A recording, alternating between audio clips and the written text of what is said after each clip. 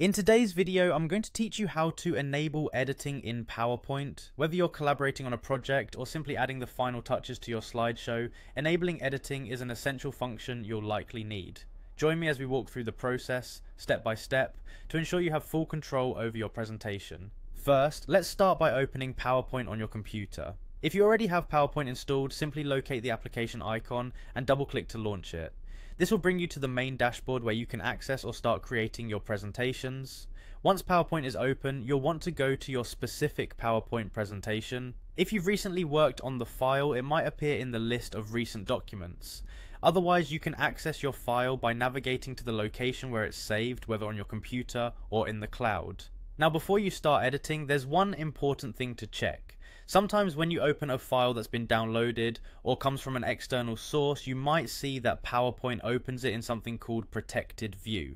If this happens, you'll notice a yellow banner across the top of your window indicating this status. To begin editing, you'll need to click the Enable Editing button in this banner. Doing so will take your presentation out of Protected View, allowing you to make any necessary changes. If you find your file is in a read-only mode instead of Protected View, there's a simple fix for that as well. The file might be set to read-only, which is a common setting to prevent unintended edits. To change this, you'll need to save a copy of the file or uncheck the read-only option.